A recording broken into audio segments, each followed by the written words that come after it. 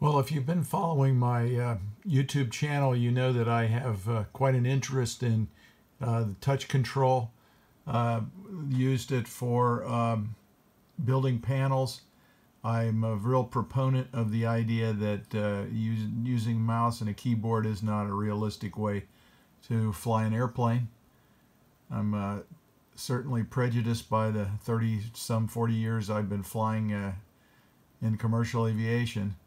But what I wanted to do is show you something that has been an idea I've had for quite some time, and I've tried to implement this now that the Arduino is available for Air Manager. Now what I did here is I made a little panel, an instrument with some characteristic dials. You can see the first dial here is, and these are just dummies, they're just changing the numbers. Really not interfacing with the simulator. I was more interested in how the interface worked.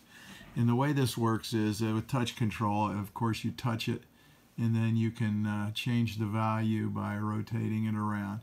The problem with touch control is that if you somehow get outside the circle, if you don't completely go around it, you can see it'll just kind of shimmies back and forth. So it requires a little of attention to keep the circle, the finger moving around. Now I've made these quite large, as you can see from my fingers. These are very large dials, but they represent some of the basic dials. You know, touch control's fine for punching buttons and so on, but when you start to get into some of these dials that have multiple layers, it's kind of hard to do. Now I'll show you here. Here's the second one is I didn't lock that down. It's a dial with a push button. So you can see if I hit the push button, it says pressed, but if I touch the dial, I can dial around and change the value there. Okay, and the next one is a stack knob like you might have on a radio or a GPS or something, where you can have the bottom. And you can see that's a fairly narrow band that you have to touch in. Now I made this quite large. There's the inside, the inner, you can see the inner. If I touch the outer, you can see the value down there for the outer.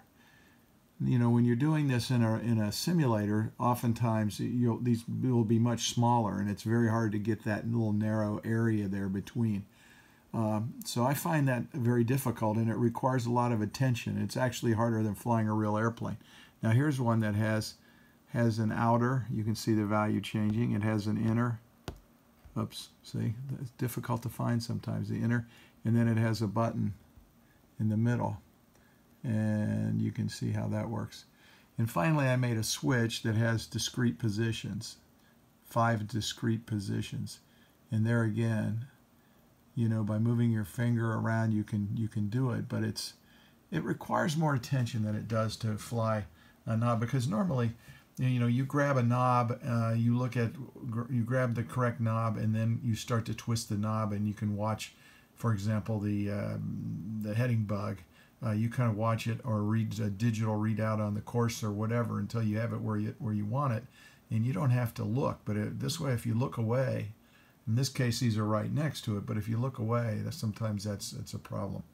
So what I came up with using the Arduino is a knob. This is little stack knob. I got this knob from Desktop Aviators. This is very crude, but you can see there's a dual encoder with a push button. And I have that hooked up to an Arduino here. An Arduino, I'm going to crank that up in a minute and show you how this works. So give me a second, I'm going to crank that up and add that to the panel.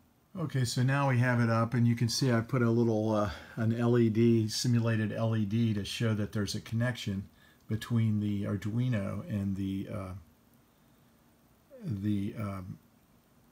panel. The Arduino is this small instrument down here. It really has no graphics. It's just a code that tells it how to use the how the signal, the wires are attached to the inner knob, and there's an inner knob and an outer knob. Now the way this works is, and this is what I have in mind. As I said, the touch control works great for pushing buttons, but let's say you wanted to change this dial. You would touch the dial, and now it highlights in a yellow instead of blue like a normal highlight, just to give you an idea that that's been selected. Then if I grab the knob here, and I can grab inner or outer since there's only one, and you can see the values changing as I turn the knob. I'll turn the inner knob now, the smaller knob, and you can see since there's only one knob, I programmed it so that either knob could change the value. Now let's move on to knob number 2, and here again we'll touch that. It's selected. Again, there's only one knob, so either inner or outer will change that. And then this one has a push button, and if I push the button, I'll push it with my thumb here, you can see. So you're simulating. So in a normal panel, you would reach up and just touch the object, the knob that you want to deal with. Now that's a double knob, and those are the ones that are most problematic. Now in that case, the signal from the knob, for whatever knob is currently active, gets the, if we use the outer, you can see there's the outer going up and down as I'm turning the outer knob. If I grab the smaller inner knob, you can see that value changing. Okay, and then the next one I made here is a knob with a push button and an inner and an outer knob. And there again, I'll change the outer knob first. Then I'll change the inner knob. And then I'll push the push button. And you can see that. Finally, I made a switch with 5 positions.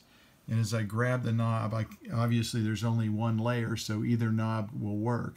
You can use the inner knob, and you can see I can change the positions just discreetly with each click. So very realistic feeling trying to do that.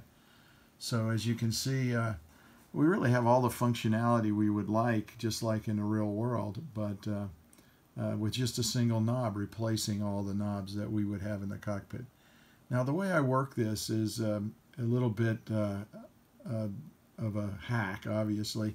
What I did was stole a weapons data ref from that's not used on most airplanes in X-plane, and used that to store a value to tell. So whenever a knob on an instrument is touched and it becomes highlighted, it tells has a unique identifier number, and that's stored in that data ref.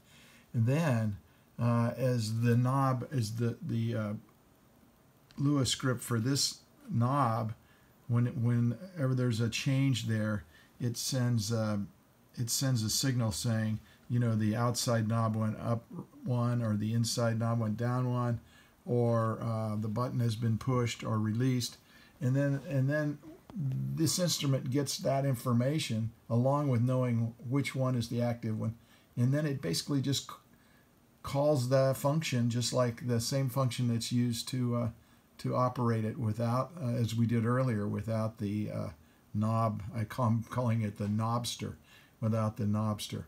So that's the basics. That's what we're looking at. What I'm going to do next is try to convert a complete panel over to use this system.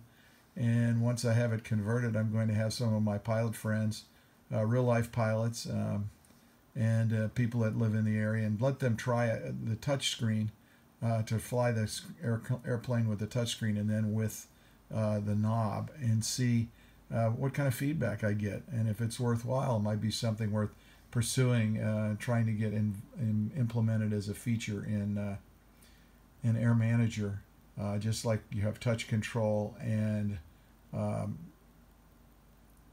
mouse control. We could also have a checkbox or something to turn this function on, so that dials, if the knob was present, and that's the beauty of this, if the knob is present, this functionality works. If it's not, the normal touch control or mouse control will work. So anyway, that's where I am.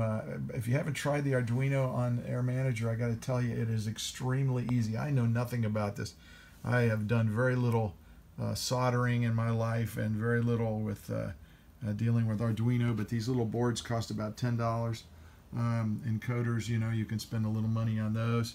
And then buttons, switches, whatever. The scripts are written, and you can see, I'll show you over here, if I can find my mouse, there we go. If you go to the Devices tab, you can see it says Arduino, and if I click on the Arduino, it tells me that the Arduino is channel A and its state is connected. Now the cool thing is to install the software in the Arduino, you don't really have to know anything. You take the Arduino, you plug it in, it is powered by the USB, and then you run the installer script that is on the Sim Innovations website, and it just installs that sucker right on there, and then it's ready to interface with any scripts that have hardware calls, you know, hardware dial add, hardware button add, and it's just like the way you program it for on screen, except using the hardware. So it really looks like it's going to be a super easy way. Obviously, I was able to do this in about an hour, so I think building this stuff is going to be kind of exciting, and being able to display the instruments using the great capabilities that Air Manager had, and then adding in the capabilities of Arduino and Raspberry Pi, and those are kind of neat. So anyway, that's where I am. Take a look. I'll try to do another video when I get a full panel converted over and try this out and see how what kind of feedback we get. Thanks for watching. Take care.